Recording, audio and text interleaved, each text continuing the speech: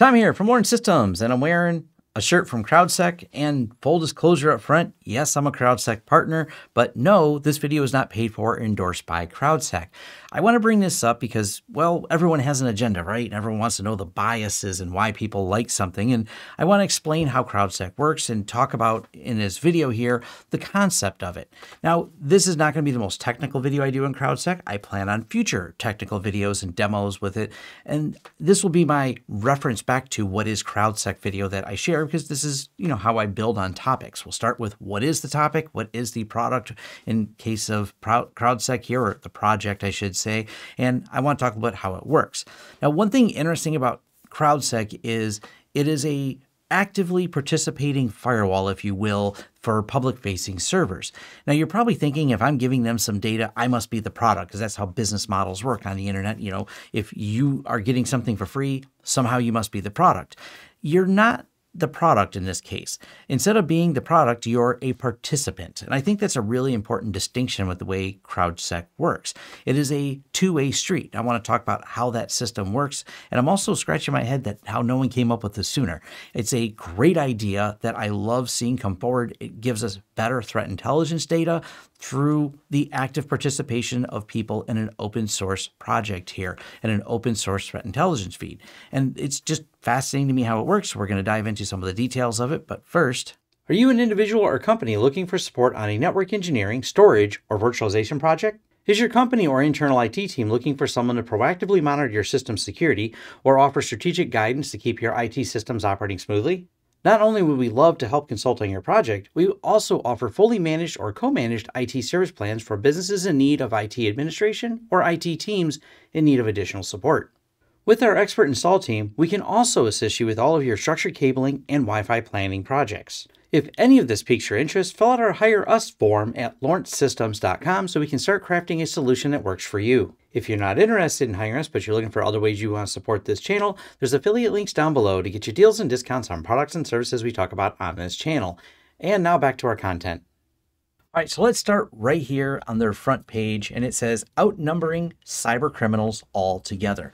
CrowdSec is a free, open source, collaborative intrusion prevention system, or IPS, analyzes behaviors, responds to attacks, and shares the signals across the community. This is why I said you are a participant in it, because the sharing back and forth of these signals is what makes CrowdSec so effective at what they do. And this is one of the things I really want to make sure is clear.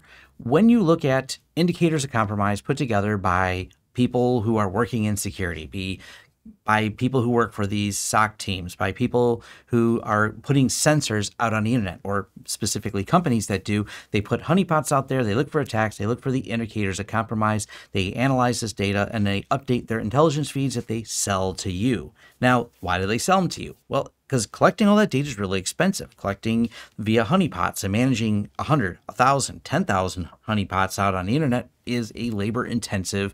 Hopefully no one notices their honeypots. Hopefully you made them look real enough to collect that data. The methods of collecting data have a pretty high cost associated with them to get really good threat intelligence data. That being said, CrowdSec's doing it a little bit different. By you installing the CrowdSec tool and allowing it to, and they're very transparent with how this works, parse the logs on your system to look for different attacks, the attacks seen can then be added to the collective, to the CrowdSec server, and then sent back to the bouncer module on there to block those attacks. This really distributes the labor differently, because you're not really having to do much labor. They just had to write the tool, write the CrowdSec tools, the API, and set up the servers, and then you are sending the data back. Now, they do have plans in the future to monetize this, and some of their business model is for companies, and granted, this is actually going to be a pretty popular business model. I'm positive is for people that don't want to participate. They only want the intelligence feed. That's where they are selling data. But for you, person who wants to participate, there's no fee. That is always how they're going to do this. They have their whole system open sourced, and if you don't like it, you can fork it. That's actually an attitude they've taken, in a position they've taken on the market. They think this data should be out there. They think the collective behavior of all these threat actors should be public knowledge, and they want to be the facilitator of that public knowledge. If you really take the time, listen to podcasts, dive into their different write-ups, you'll see where they're aligned. I've had my own conversations with their tech teams, and this is why I really like them as a company and as a project. This is the two things I think are really important to understand is their commitment to security and commitment to being open source. And of course, this is critical if you're saying, wait a minute, didn't you just say they're going to have a tool loaded on my server that looks through my logs? And this is where the open source component is absolutely critical because you can look at it, you can see what data is being sent, you can understand it, you can vet it, you can verify it. That is a absolute important component to the way CrowdSec works is through pure transparency. And we're going to get into a little bit about that bouncer and how those work. Let me explain that a little bit better. CrowdSec is essentially two pieces. We have the agent that does all the log parsing, and then we have the bouncer that actively does things like modify firewall rules or any other rules in WordPress or rules in different devices. This is where it's really interesting the way they have it set up because I may firewall Debian Ubuntu, Red Hat, Debian Custom, AWS, Nginx, WordPress. And if you notice on the front page, as of today in April of 2022, they were running some betas for Windows servers as well.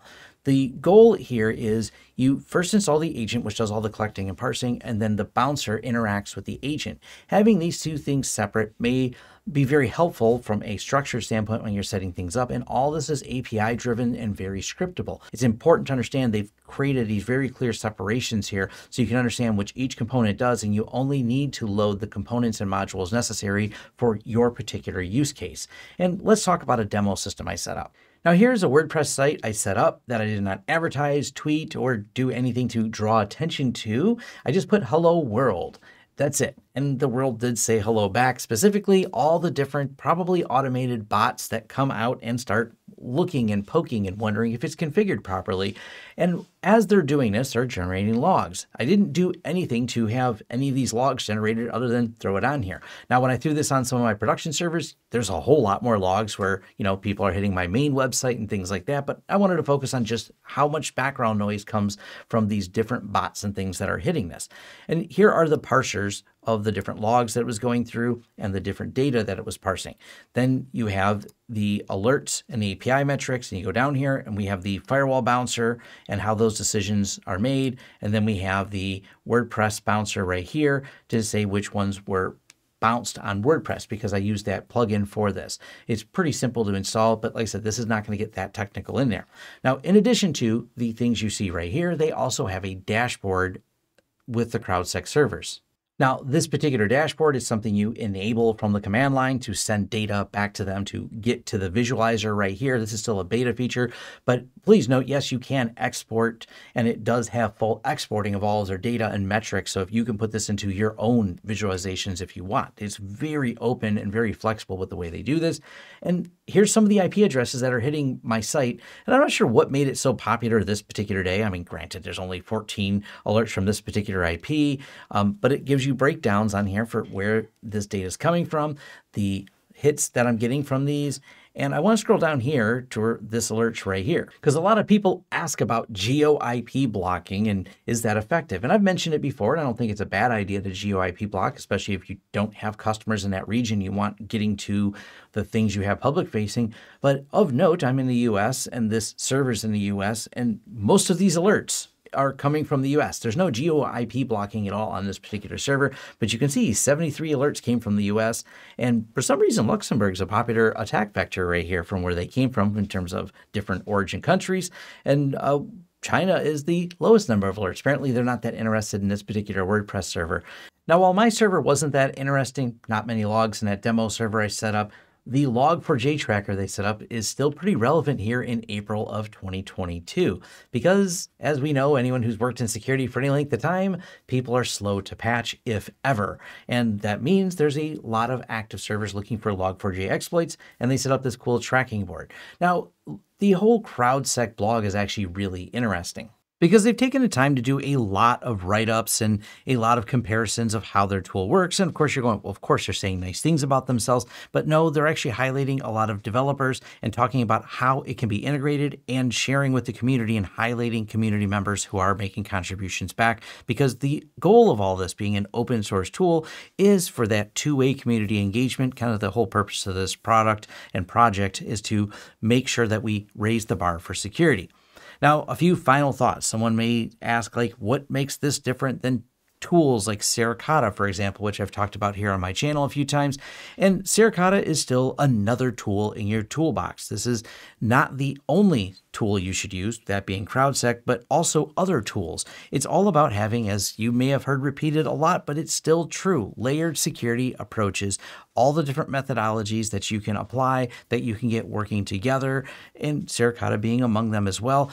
Suricata is going to process things differently because it's looking at patterns of the data coming through versus CrowdSec is parsing your logs and creating these block lists. So these two tools are not competing with each other. Matter of fact, they can complement each other, along with any other tools you may throw in there. You may have other web application firewalls. You'll have to really dive into the details of how you want to integrate something because that's a broader topic. But having each one of these tools work at different levels is important for security orchestration and overall, creating that layered security model. Now, I do recommend checking out their FAQ because they do answer things like, yes, they are GDPR compliant. And yes, we do go through logs and what exactly they parse out. They've got a pretty extensive FAQ that you can read through to understand better any of the questions you might have about the product.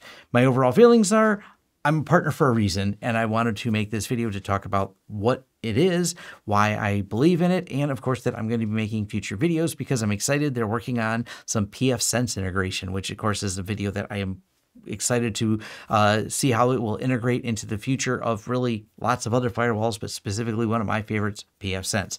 All right, links to the things I talked about are down below. Check out the CrowdSec website and everything else I mentioned, and thanks. And thank you for making it all the way to the end of this video. If you've enjoyed the content, please give us a thumbs up. If you would like to see more content from this channel, hit the subscribe button and the bell icon. If you'd like to hire us for a project, head over to lawrencesystems.com and click the Hire Us button right at the top. To help this channel out in other ways, there's a join button here for YouTube and a Patreon page where your support is greatly appreciated. For deals, discounts, and offers, check out our affiliate links in the description of all of our videos, including a link to our shirt store where we have a wide variety of shirts that we sell and designs come out, well, randomly, so check back frequently. And finally, our forums. Forums.lawrencesystems.com is where you can have a more in-depth discussion about this video and other tech topics covered on this channel. Thanks again for watching and look forward to hearing from you.